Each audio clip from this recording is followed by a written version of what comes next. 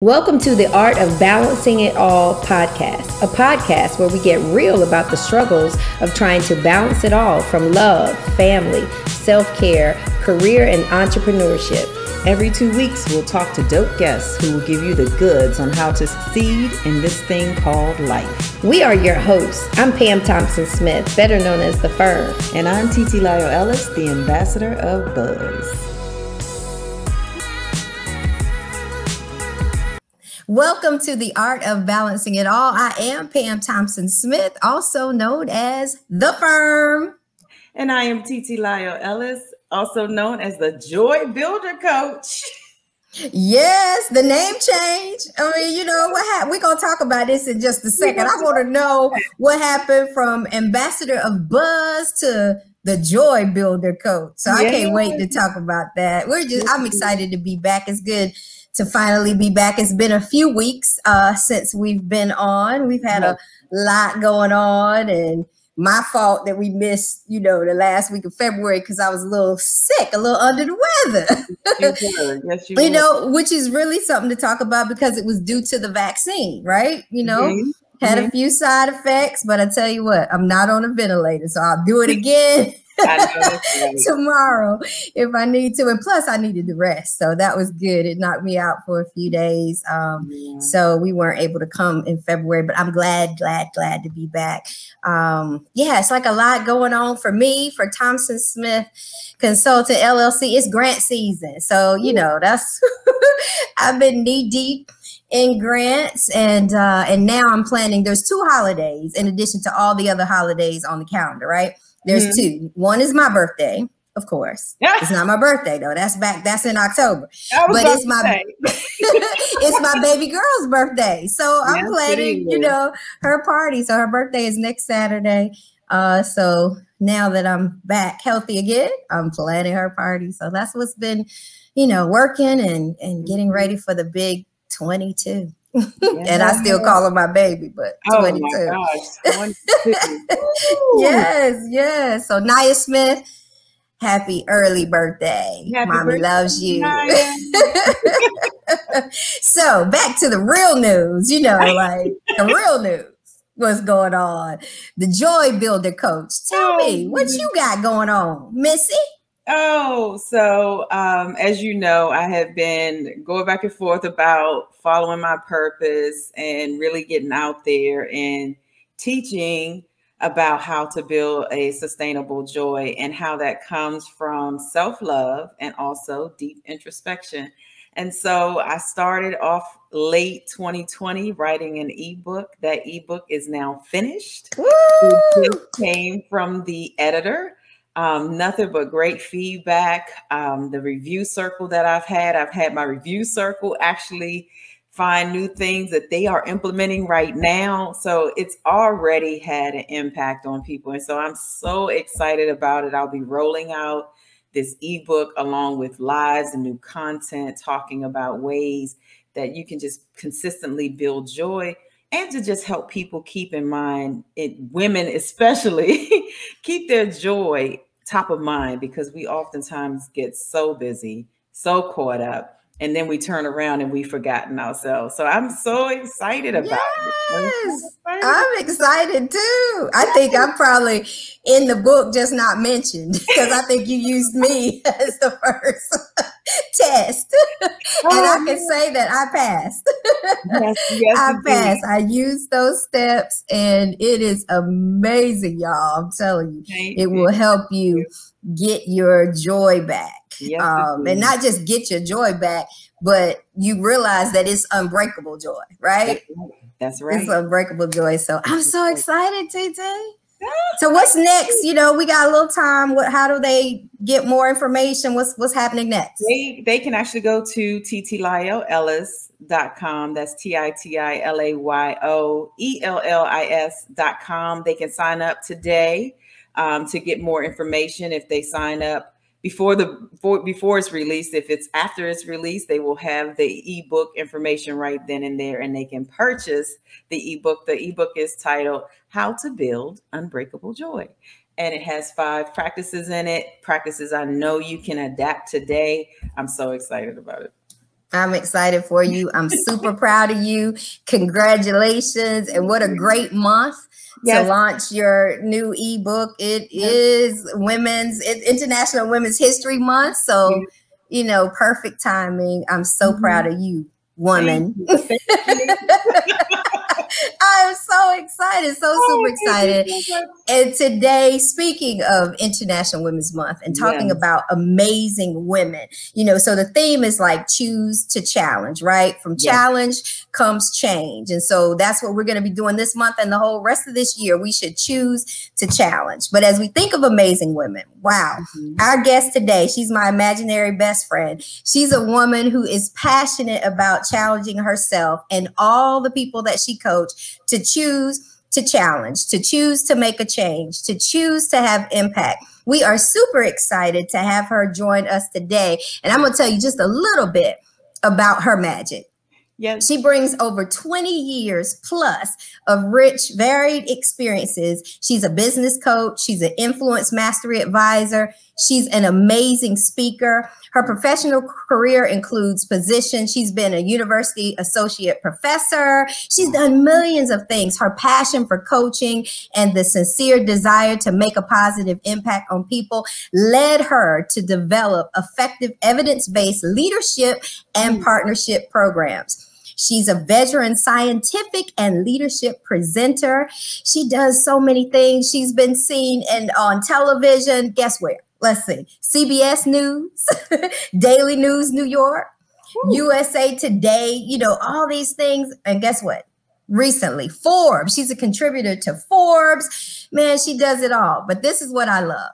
She is now a 9-time first international bestseller, not just bestseller, international, not 1, not 2, not 3, but 9 times. 9 times. She's amazing. What does she talk about? Stress management. One thing that you love, TT, mindfulness, critical thinking, leadership and influence, emotional intelligence, and more. Let's welcome to our stage the amazing Divya Parekh. I am excited and I'm tired. I don't know if I'm all that. You are. Yes, you are. As they say, you are all that and a bag of chips. Yes. And on top of that, one of the sweetest people you could ever meet. It's just amazing. Just amazing. Thank you, lady. And it's always so wonderful to be with you. And it's an honor to be in your company, both of you. And I want to say 2 things before we get started. Sure. Happy birthday to your daughter and congratulations to you, TT, on your ebook. Thank you so much. I appreciate it.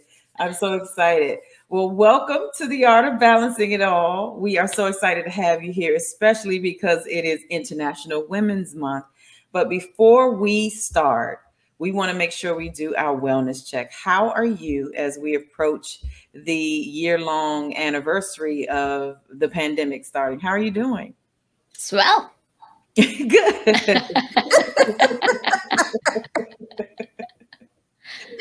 That's good. You're doing good. Any reflections on this past year or how you were able to navigate and pivot?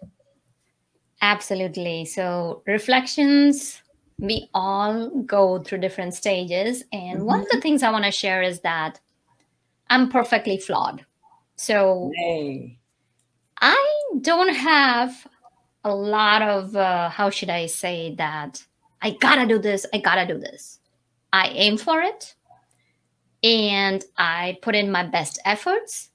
And at the same token, if I'm not able to do it, then I do fall short of my kind of expectation. You know, we all do that. But at the same token, I'm able to look at it that, okay, let me examine the situation. Let me examine my expectation. And then let me take a look at it, that what I'm thinking is right or not. Or is it just my little me inside talking that I should have done this? And so I'm able to move past this. Okay. So reflection, what I want to share is that, well, it seems 2020, like, yeah, it was a long year. So in 2019, we decided as a team to pivot to retreats, because here we were and we were thinking like, we're so tired of this online Zoom calls and all that. Yeah. Because I've been in online world for quite some time. Mm-hmm. Let's go for retreats. Let's have that one-on-one and bring in women or a mix and done for you and done with you business. So people come in, not only they rejuvenate, recharge, but also they get their business done. By the time, we had 3 retreats done. So think about it, building a whole business model, getting people, finding vendors, good caterers, good places, cruises at Nova Scotia, and a nice big old house by the beach. Ooh. And figuring out that, okay, who's going to have what, so everything ironed out. And so I want to take you back to probably sometime in February. I was meeting one of my authors. So that is one of my arms where I help people write their message, because the whole idea is that how can we give a megaphone to their message? Yeah. People have a message, and how can we give them a megaphone? Because think about it. Whatever they think that, oh, I just went through the things. But that can become somebody's survival guide. Amen. So to me, stories are so powerful. So I'm sitting there with one of it's New York City, just hustling and bustling in Trattoria, which is right across, I don't know if you know that 7-story Macy's, and Trattoria is one of the... I do.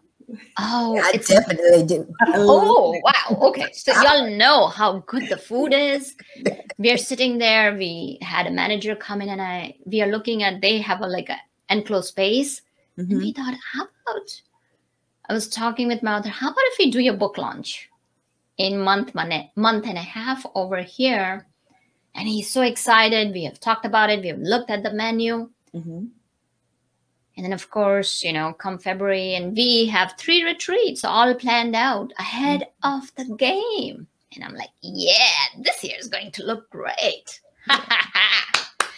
We got it. Winning. Yes, winning. We got this. And then, of course, late February, I had started hearing about COVID-19 by end of January, early February, and coming from scientific background. Yes. I had a good instinct, along with just kind of looking at the research papers and all that we would be going into a lockdown, or we would be going somewhere where retreats were definitely not going to happen. Yeah. So I got my team together, we talked, and I said, I think so we need to just return the money back to all our potential authors, because one whole retreat was where they were going to finish writing their books. I mean, not completely, but have all the outline and story done. And then we were going to finish it off for them and have the funnel set up for business and their course and all that. So people were excited, but we did lose some money, actually quite a bit of money, because, some of those are non-refundable. And so I said, okay, it's time to cut our losses, because the more closer you get to the date, the more money you lose, right? The more money you lose. And unless, even if it is, yes, this was act of God and all that, but, it's again, kind of going like tug of war. Oh, because they're in the same boat. They would be shut down. So I said, whatever it is. And so many authors and so many women were so upset with us. Why are you shutting down? This is not expected. And we said, we have to.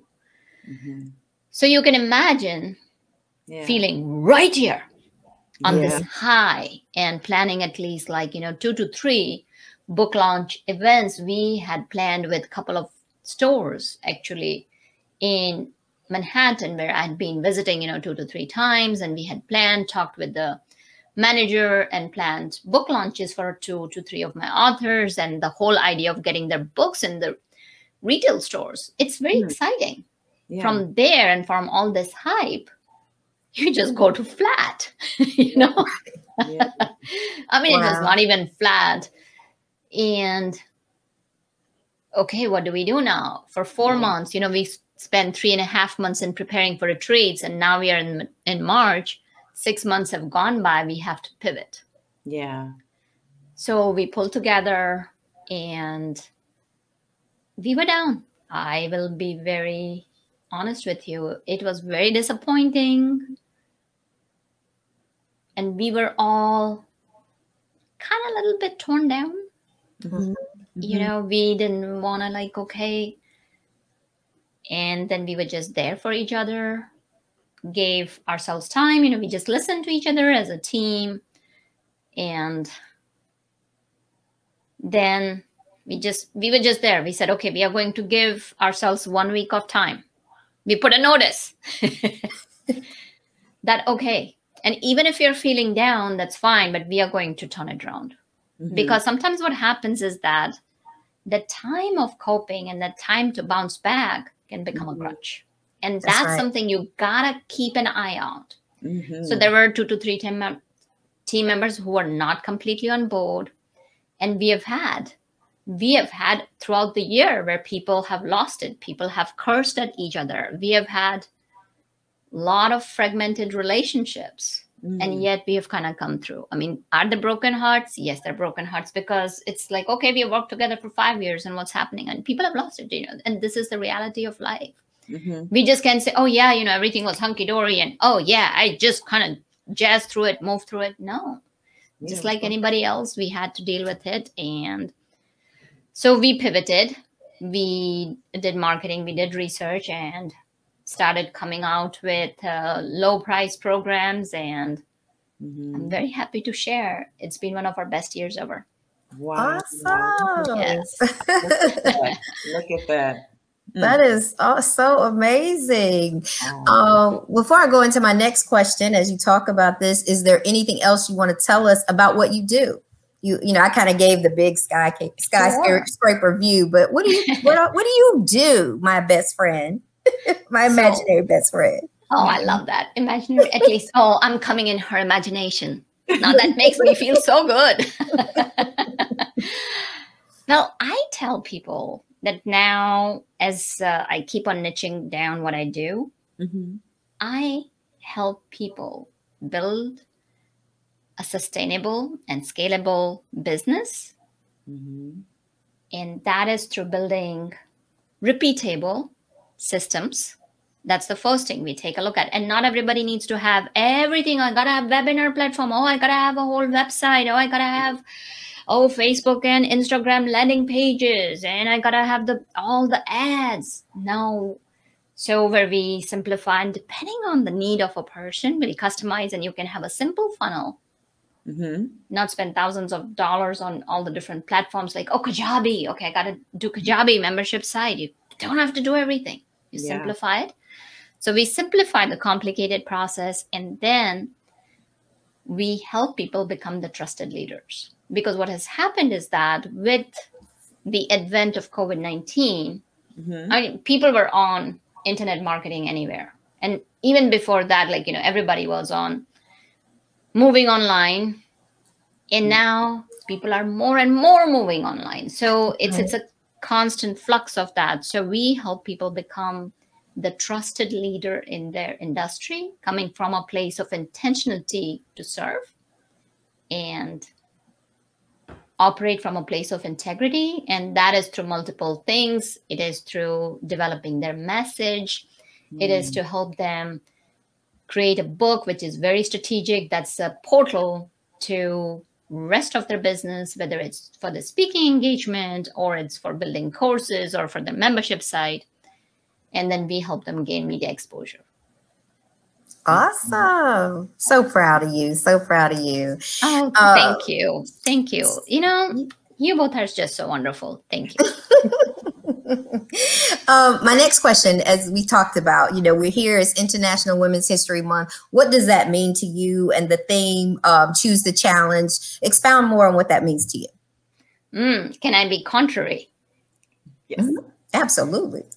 Okay, women, you may hate me after this, but I want to invite you and I want to challenge you. And I'm going to share a story. So to me, what it means is that humanity has reached a benchmark where women were not able to vote. There were suffragettes. Where, if you go and look at 1950 ads, a guy comes tired from home, he's inside the home, he gives his coat, and then he gives his bag, and the woman says, honey, did you have a good day? Dinner is ready and served. From there, we have come to a place where women are rising to the top. A lot of things are happening. They are shining their light. And we all look at the positive side. I want to look at the dark side. Do I have a permission to do that? You do. You do. So you absolutely do. Recently, I'm not going to take any names, and I'll change the story a little bit. So in case if my client is listening, she cannot recognize her in herself. We're sitting down. It's been, she is a big executive in one of the companies, and her husband is also an executive in one of the companies. We were having conversation, and she was just badgering her husband. And every time she'd just badger her husband. And then as we did coaching and as we found he's working a whole lot more hours than her and cannot show up for kids, but whenever he has time, he can do that. So folks, in our quest of gaining equality, in our quest of moving forward, I want us to remember that women are nurturers. And it's as important to be a mom as it's important to be a partner to your husband, or being a sister, or being an executive, or being a businesswoman, or having that identity. So I want us to invite and think about that when you're in a sanctity of a partnership, whether you're even with friends, think about it. Look for partnership and don't go so far out that you may be destroying your own home. Because think about it. As we talked about it, she did discover that her husband was doing everything and both are making such good money that she arrived at a conclusion that they could hire somebody to take their kids around and then show up for their kids for, like, daughter does swimming whenever they can, and sit down and have a family time and say, listen, mommy and daddy are doing this so and so because of this, but we love you. Rather than she creating at a verge where her husband was on a verge of breakdown. So we don't want to go that route, folks. So yes, some of you may say that, oh, how did you, you're not taking women's side. And I'm just saying that be a human first and then a woman. Because you come packed with nature. So do not underestimate the power of your nurturing and the power of femininity. We don't have to become manly to have the power. So I hope so. It was okay that I shared that story. Yes. That was powerful. That was powerful. First of all, I love that you said the sanctity of marriage, just putting it in that term. And one of the things I've often shared with my friends is that I feel like my parents, they raised me to be strong, but they didn't talk about the nurturing side of things. So it was a lesson that I had to learn, Divya, over years, of the importance of nurturing. So I love that you bring that up. But let's unpack that a little bit. We were about to transition into mindful mastery versus mindset. And what you just talked about, it really does take being mindful of your actions, being mindful, as you said, being a human, considering others. Let's talk about that importance of mindfulness, mindfulness mastery versus mindset, and the importance of that in self-development and a woman having an impact that goes beyond just a successful career, but having an impact on her family, on her community, on the world. So what I want to thank you, Didi, for bringing that up. And what I want to talk about is that, yes, women have been dealt not a strong hand over the centuries. Yes, even today, we are not where we should be. And yet, think about it. When you come strong, to me, being strong and secure does not mean putting somebody down. Yes. Because when you're doing that, how are we different from other gender or from other person, whether it be another woman or whether it be another alien? I don't know, or another gender. So if you're going and turning around and doing the same thing, that's not who we are. Yeah. I see women as someone who embodies grace, who brings that nurturing. Think about nature. I look women as nature. And I'm not saying that men are not nature, wonderful dads out there. Today, we're just kind of focusing on women. So think about it. What does nature do? I'm not saying that let anybody step over you, because acceptance does not mean condoning. And forgiving does not mean forgetting. Yes. So you can still stand up. You can still be secure. You can still be strong and bring your sense of leadership. And when you talk about mindfulness mastery, let's just go back to my client's story. Yes. If she had been mindful, she would have seen that her husband was already feeling so guilty that he wasn't present for his kids, versus she making him even feel more guiltier that he started seeing a therapist without her knowing. If she had been mindful, she would have seen what impact it was having on the kids.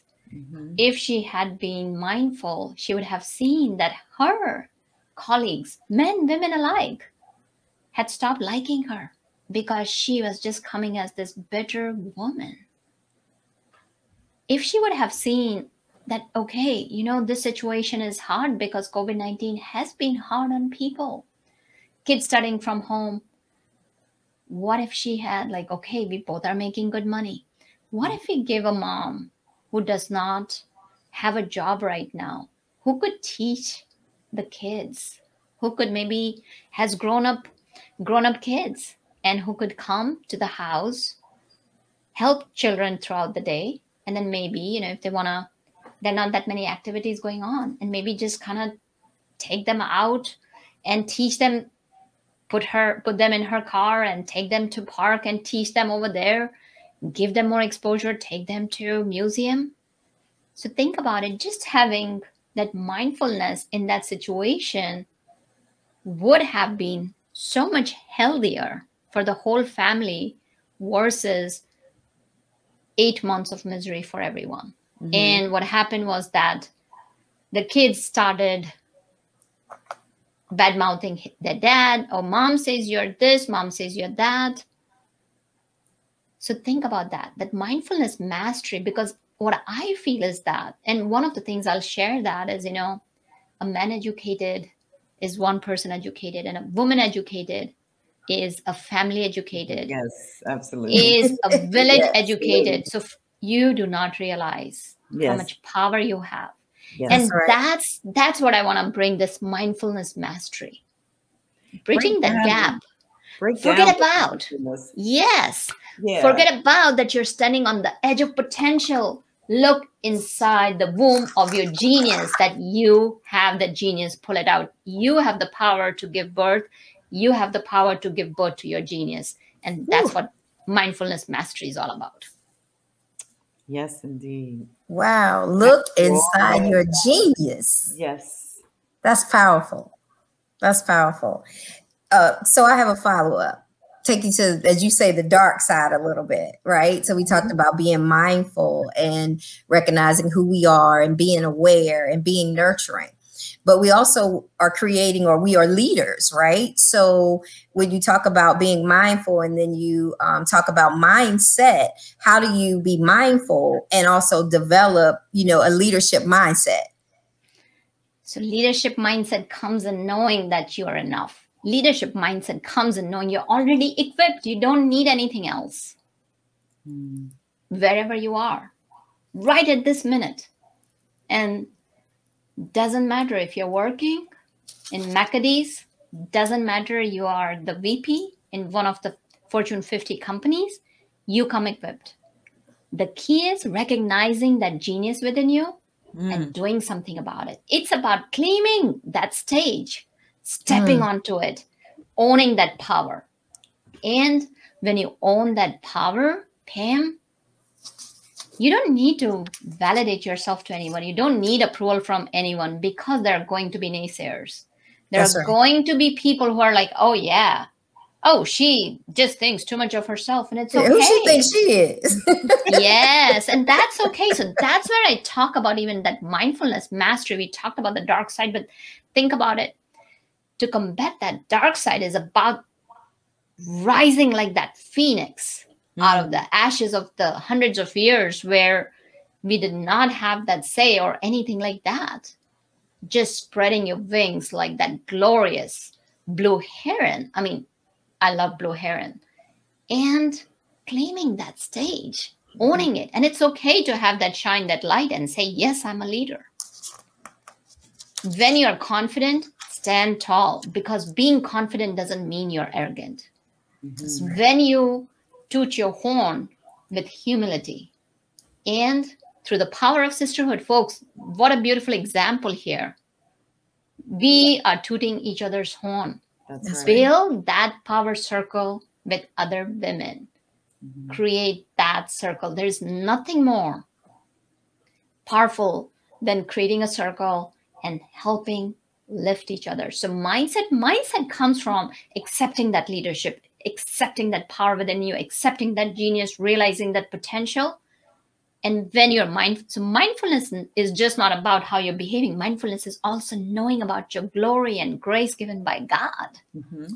And then knowing that it's your responsibility to be a leader because you have that power within you. Yes.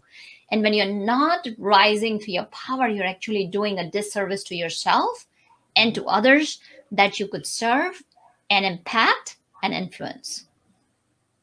Excellent. Good stuff. Yes. As we look at the past year, there's been several different movements that has spawned a growing leadership in major corporations of women of color rising to positions of not only influence, but they are literally disrupting the industries that they are in. They are disrupting the way that their companies are doing business. And as they move forward with this, while ears are open, right? Because these ears were never open in so many different ways, but you only have a window of time to prove that this is the direction you need to go in. So how can these leaders at all levels use emotional intelligence as a way to make sustainable disruption, to make an impact that we can continue to sort of knock down these walls and bring women up to levels that they can truly make change, sustainable change? So how can they pull emotional intelligence into that? Oh, beautiful question, ladies. So one of the ways is bringing everybody to the table, getting to know them as human beings. Yes. Doesn't matter who they are, folks. People are people. So just recently, to have a little fun conversation, I was having a conversation with my client, and she was totally hung up on her picture, that it was not a good picture and how she was looking in social media. I said, how about if we all took x-rays and just posted pictures of our skeletons on social media? What would that be like? And she was just sitting there looking at me. And she goes, that's right. We all are same.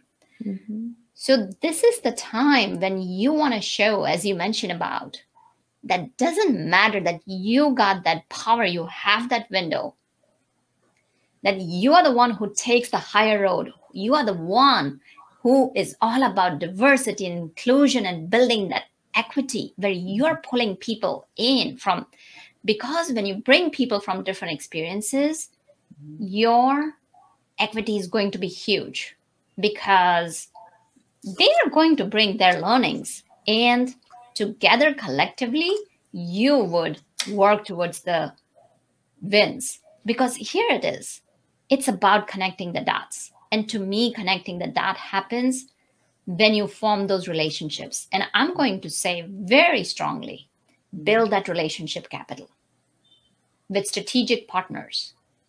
Not everybody, you cannot go build relationships with people, somebody who's totally negative, somebody who's totally not willing to support anybody else. I would not knock that door. So identifying who are strategic stakeholders, especially if you're in the corporate world, or even if you're in a entrepreneurial world, and build that relationship capital. And reason when I talk about relationship capital is that this is somebody who's got your back. This is somebody you've got their back. Yes. So when I talk about relationship capital, is from here, heart to heart. Now, and I want to share here, folks. So Pam, TT, and I, we haven't talked in a long time, but whenever if you pick up the phone, we'll pick right back up from where we left. Yes. So it's a relationship capital, and I'm so honored and privileged to be here that they brought me in as one of the most powerful women to be on their show. So I just feel blessed and humbled and very grateful. So that's relationship capital. Yes, we feel blessed to have you for sure. I like that. Relationship capital. We got to remember. Yes. That's good. That's good stuff. Relationship capital. And it's again going back to the same thing, with a heart to serve and support other women. And one of my good friends says, jab, jab, jab, hook. So I have taken that and moved it to give, give, give, and then go for an ask. Don't even say that I did it for you, I need to get something. No, give, give, give. Yes. And then you can ask them with grace. If it works out, great, fine. If not, I'll tell you, things happen organically. Folks, I could tell you stories after stories. Things just happen organically. So now you provide value. So first step is building strategic partners. Second is building relationship capital from heart, where you are providing value. And then third is that if you believe in disruption, so these are strategic partners, they will be aligned with your core values and with your principles. So when now you're pitching that disruption, the idea will be welcomed, because what you've done is you've taken the time to understand them. You've taken the time to see what are their dreams, what are their goals. You cannot do the disruption like, just this idea is good, I'm just going to go in there, go lead, and then everybody's going to follow. It doesn't happen that way. The grassroots movements begins when everybody has bought in. You don't have to convince people. And why do you don't have to convince people? Because they've already bought into you. They are aligned with your principles. And now when you put forth an idea, I will say that disruption should be something that's going to benefit all. It's not just benefiting you. And when you have, so that's an influencer. The last book that I wrote, Expert to Influencer, it was based on a proverb or a saying, which it's not mine. I didn't coin it, but I believe in it. An influencer is a rising tide that lifts all boats. Yes. So now when you're coming with that idea as a disruption, people will welcome it, people will support it, and you'll be able to bring out the change. So one of the things that I asked you today, right? We were usually, most of the podcasts are working towards positive, positive, positive. And I asked you that, are you okay with my sharing dark side? Are you okay with my sharing where we can go wrong? And you both were so welcoming. I mean, I'll tell you, I was hesitant. I wasn't sure how it would be received. And I said that I cannot see somebody's house and family and home breaking like this. So if I can share and if somebody can learn from it, I want to share that. So sometimes that emotional intelligence also involves doing the things that you're uncomfortable with, doing the things that you are afraid of. So disruption involves that. And sometimes I've fallen flat on my face so many times. You may fall, but it's okay. You came from a place of good intention and a place of serving. Mm-hmm. And then you continue just marching, because journey never ends. Because I feel that, we are the renters of this earth. The earth does not belong to me or to you. It is for us and our responsibility to make this planet a better place for our generations to come. Yes. Awesome. So many nuggets. We're renters of the earth. Imagine if we thought that way. Right. Simply amazing. Yes. I think it's your latest book, but you talk about how to position yourself for meaningful impact. So as a woman, can you, expound for us on what that means, meaningful impact, and is that gender specific that you talk about? It is, fortunately or unfortunately, non-gender specific, because to me, impact has no color, impact has no gender, impact has no boundaries. When a heart, so I'll share a story.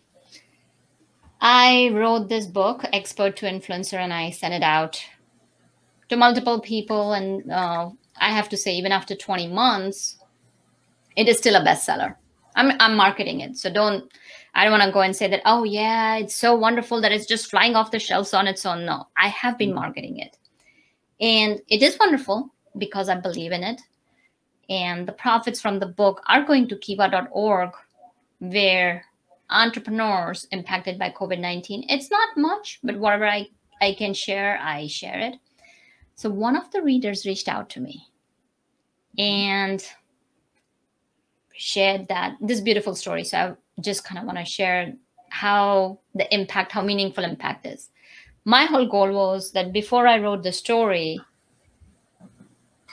it happened from the time I mentored my robotics team and how they grew into these wonderful leaders and how they were helping. So a robotics team, young high schoolers opened a nonprofit organization, and they said, we're not going to charge students who kind of come in. Usually robotics teams it can be quite expensive to be part of a robotics team. And they said, we'll just open it up. And in our first year, and these are, 16, 17, 18-year-olds, it was so beautiful to see them have such a big heart. Bunch of, I hope so I'm being politically correct, Hispanic, is that okay to say? So young girls, probably 6th grade, 7th grade, one in high school. They came to visit, and they had younger siblings too. Very hesitant. I think so. They were cousins. The whole family would come, but they checked out, and we were able to invite them in because we were not charging. By the end of the year, these girls, they are better than so. I mean, again, I don't want to compare girls versus boys, but what I'm saying is that they had such an attitude that I remember from day one to day this, that they're putting that nuts and bolts and figuring out that, okay, no, this needs to happen here. We can have this mechanics here. That is meaningful impact. And now if you share with me, when we talk about positioning to me is that you stand behind a cause. You create a business, you create a principle, you create a life. It's a way of being in such a way that doesn't matter. Even if you're impacting one person, that's meaningful impact. And to me, that is positioning. And positioning is, as a leader, you can show up. So one of my recent calls has been folks, and as you are listening, think about it. If even 1 hour was given by 100 million people in US, I'm just talking US alone, 100 million hours per month. Let's say there were 20 people who went for a house in areas where the houses are not available. People don't have takes money. They just spend 20 hours. After every day, everybody's coming, picking up the work, 1 hour a month, 100 million hours. How can we not turn this country around? How can we not turn our brothers and sisters around?